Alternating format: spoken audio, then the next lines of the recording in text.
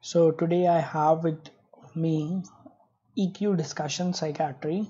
I picked up a case which I would like to discuss with you.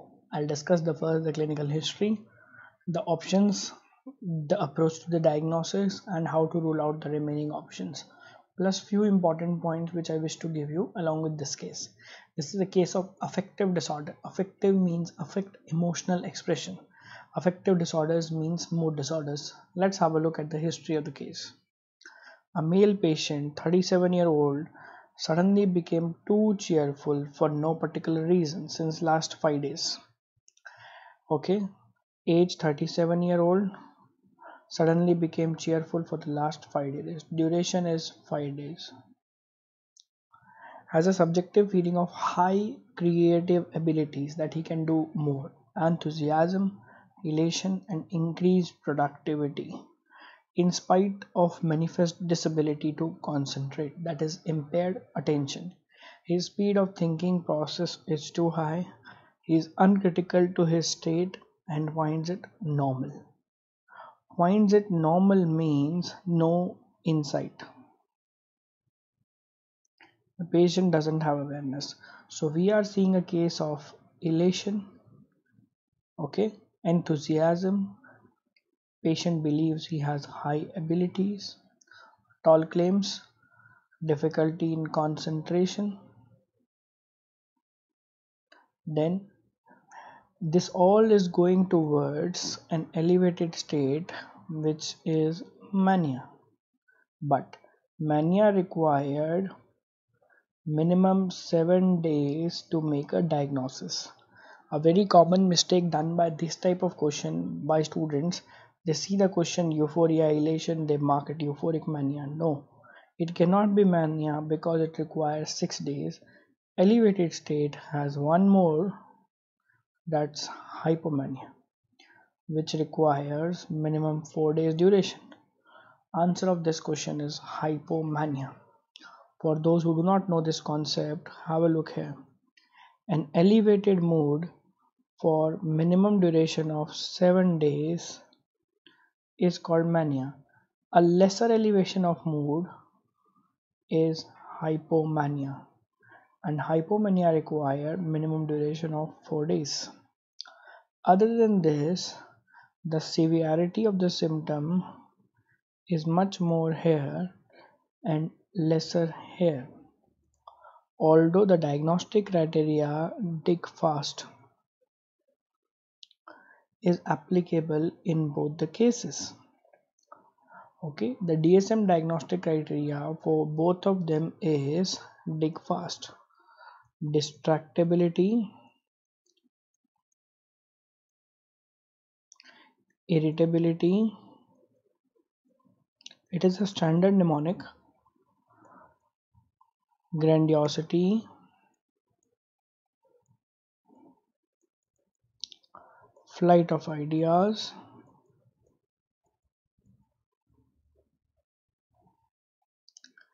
activity increased, sleep decreased, decreased need for sleep, more energetic, and talkativeness. This is a standard.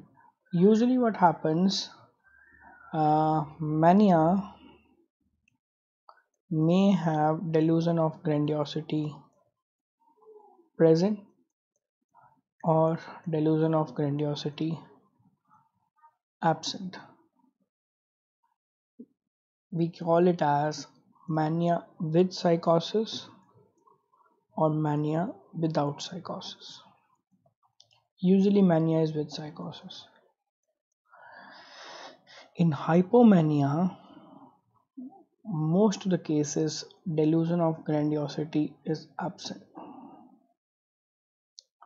Another point is mania may need hospitalization, may not necessarily,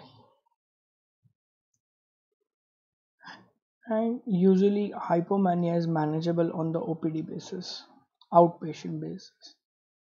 Although this is not a proper criteria, this is just a way to differentiate. It is written that if the symptoms are requiring hospitalization, it is more likely to be mania than of a hypomania. Another term mentioned in this question is what is the difference between euphoric mania, which is happy mania, versus dysphoric mania,